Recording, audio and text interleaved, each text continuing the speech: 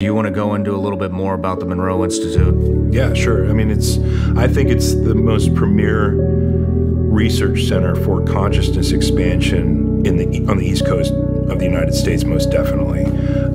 It's a place where, like you said, the history behind it was they sent the early remote viewers for the CIA and other military intelligence to that location to be able to utilize technology that assisted them in making better target viewings and also faster recoveries. And so for a number of years, that was the place where remote viewers got trained for CIA and other military applications for the US government. And